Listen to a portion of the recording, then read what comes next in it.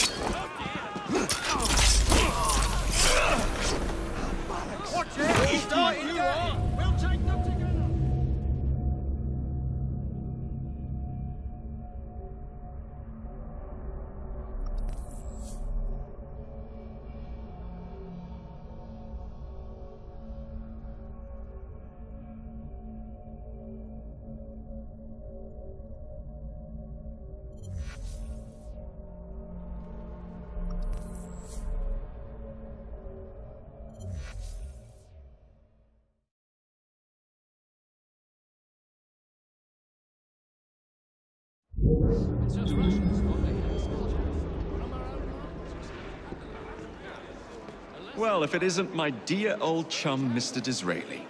Now, Prime Minister, which of your friends is about to stab you in the back? The Corrupt Practices Bill is a vital step in reforming our government. If the majority party is allowed to dictate the results of contested elections, we can scarcely call ourselves free. If we yield up our rights bit by bit to the courts, we can scarcely call ourselves free, sir. This is so like you, Gladstone.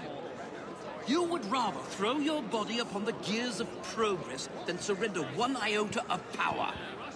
By God, Disraeli, you are a fool! I'll not stand idly by and watch you drag parliamentary privilege through the muck.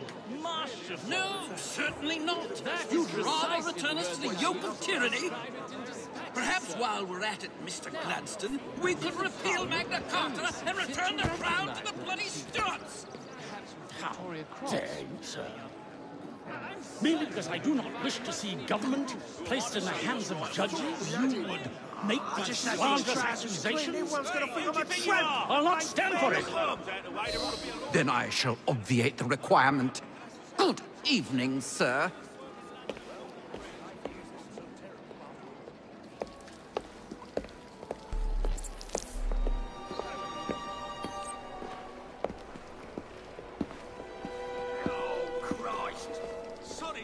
B, I presume.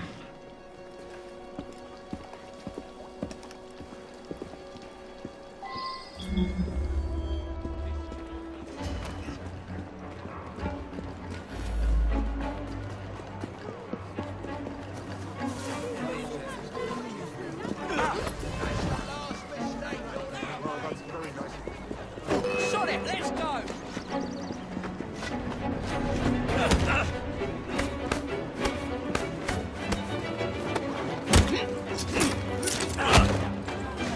Pleasure to meet you. B. B! My name's Herbert! And why are you following the Prime Minister? It's just a job, sir!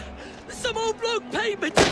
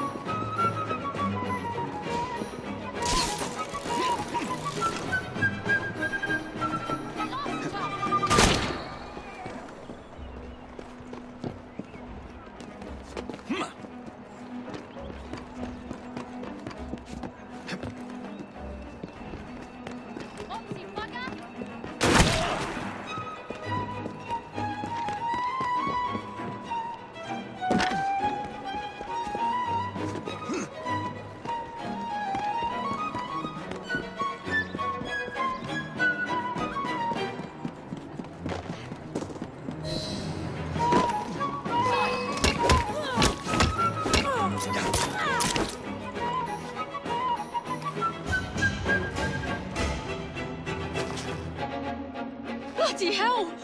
Where did you come from? Well, I was born in Crawley, but that's by the by. Who are you working for? I never got his name. Old chap, big moustache, wore some kind of uniform. Who's ours, maybe? What's his game? Please, you'll kill me. And a 3-story drop will shatter your legs and send you to the workhouse. Difference is you can run from him. Tomorrow! My lads are going to attack the Prime Minister's carriage on the way to Parliament.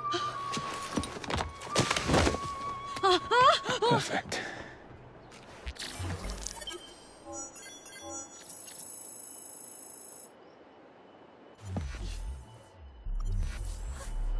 Why would you kill me? Oh, please!